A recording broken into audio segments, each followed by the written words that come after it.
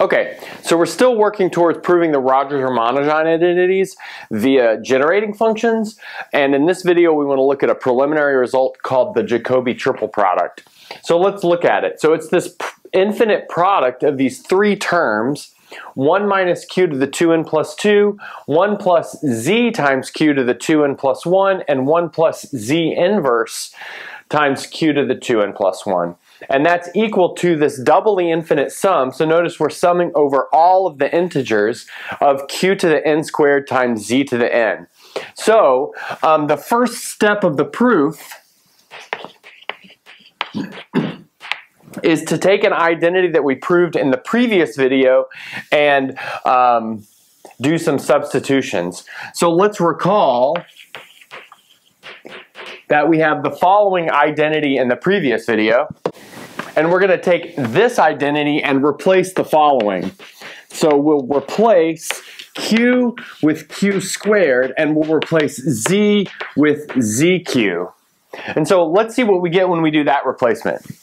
Okay, so this gives us a great starting point for our proof. So we have this product from n equals 0 to infinity of 1 plus z times q to the 2n plus 1. So that's equal to the sum, n equals 0 to infinity, of q to the n squared z to the n over this ascending product, 1 minus z squared, all the way up to 1 minus z to the 2n, where we take the n equals 0 term here to be just 1. Okay, good. So now the next thing that we're going to do here is multiply the right-hand side of the equation by 1, but we're going to multiply by 1 in a special form. We're going to multiply by the product m equals 0 to infinity of 1 minus q to the 2m plus 2n plus 2 over itself. So in other words, we're multiplying by that version of 1. And so let's see what that gives us. That gives us this product, n equals 0 to infinity of q to the n squared times z to the n over 1 minus q squared all the way up to 1 minus q to the n. And then each term in the sum gets multiplied by something like this over itself. So that's going to give us this product m equals 0 to infinity of 1 minus q to the 2m plus 2n plus 2 over this same thing. So product m equals 0 to infinity of 1 minus q to the 2m plus 2n plus 2. So now let's see what that does to the denominator. That gives us a denominator that starts at 1 minus q squared all the way up to 1 minus q to the 2n.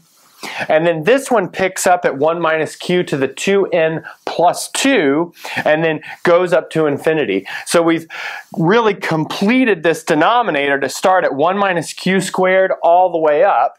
And we have to do that by introducing this thing in the numerator. After doing that, this product in the denominator does not depend on n anymore because it is just the terms 1 minus q squared up to infinity, so we can factor that out of the sum. So I'll do that and I'll bring it up to the top and we'll move on from there. Okay, good. So now we're at this identity. So we have this product n equals 0 to infinity 1 plus z times q to the 2n plus 1 equals 1 over this infinite product of terms like 1 minus q to the 2m plus 2, and then this infinite sum, and that includes terms q to the n squared z to the n times the product m equals 0 to infinity of 1 minus q to the 2m plus 2n plus 2. Now, we'll notice the following. So notice if n is less than or equal to 1, then we have the product m equals 0 to infinity of 1 minus q to the 2m plus 2n plus 2 equals 0, and that's because at m equals minus n minus 1, the term is 1 minus 1, which is 0. So we have this infinite product, but one of the terms is 0, which cancels the whole thing out.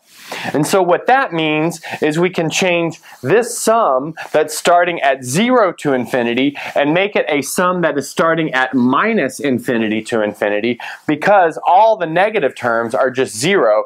So we've just added on a bunch of negative terms.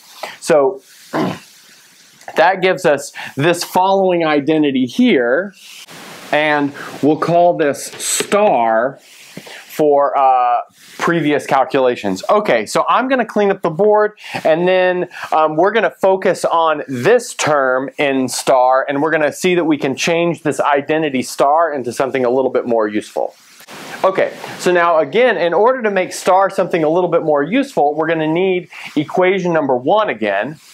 Okay, so we've got equation number 1, and now what we're going to do is make the following replacement.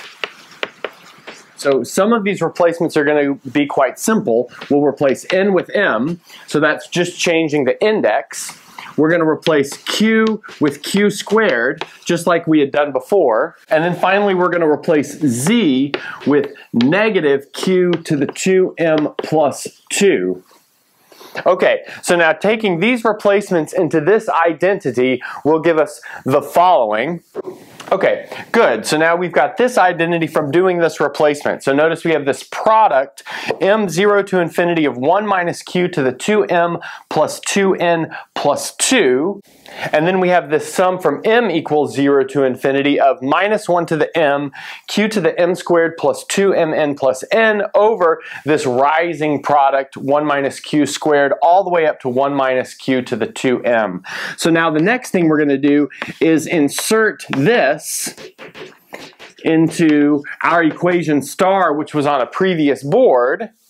And we'll notice that this term on the left-hand side is one of the terms in equation star, so it's obvious that we should insert this into that equation star. Okay, so I'll clean up the board and we will arrive with that at the top. Okay, good. So we've taken equation star and we've replaced that infinite product that was within the sum with this term right here. And so now the next thing that we want to do is take these q to whatever powers that are inside the sum and inside this other sum and combine them together. So notice, if we were to make this distribution here, we would have the overall power of q to the m squared plus 2mn plus n squared plus m. But now notice this q to the m squared plus 2mn plus n squared can be factored out, and that gives us this following equality for this identity. So we'll have, again, this product m equals 0 to infinity of 1 over 1 minus q to the 2m plus 2 going right here. And then we'll have this sum, n equals minus infinity to infinity, of the sum m equals 0 to infinity of q to the m plus n squared times q to the m times z to the n times minus 1 to the m. And so that's what we get from putting all of those things in the numerator together. And then this is all over 1 minus q squared all the way up to 1 minus q to the 2m. Okay, good. But now we can switch the order of summation, and that's going to give us the following. So we'll have this product m equals 0 to infinity of 1 over 1 minus q to the 2m plus 2. And then we'll have this sum, m equals 0 to infinity, of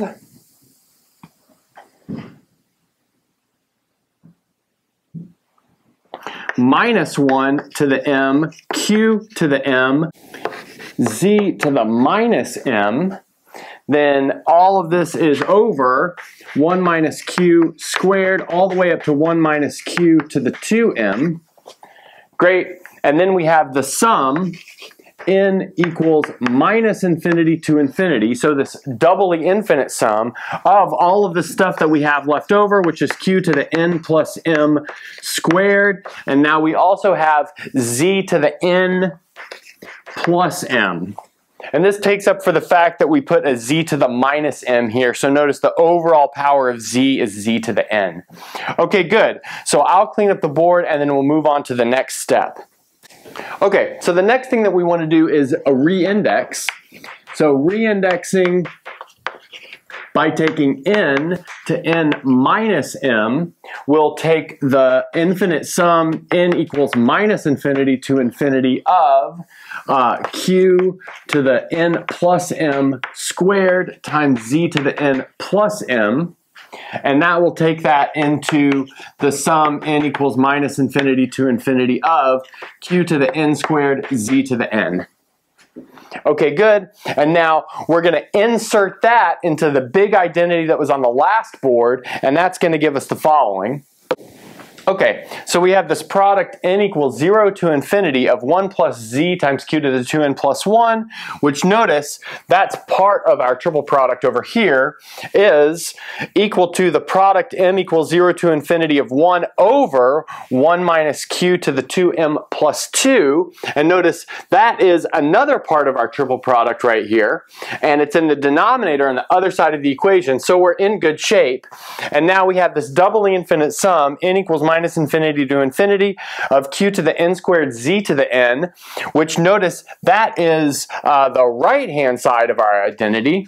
And then finally we have this sum m equals 0 to infinity of minus 1 to the m q to the m z to the minus m times this rising product of 1 minus q squared all the way up to 1 minus q to the 2m. And so now notice we'll take this, and this is an identity from the last video.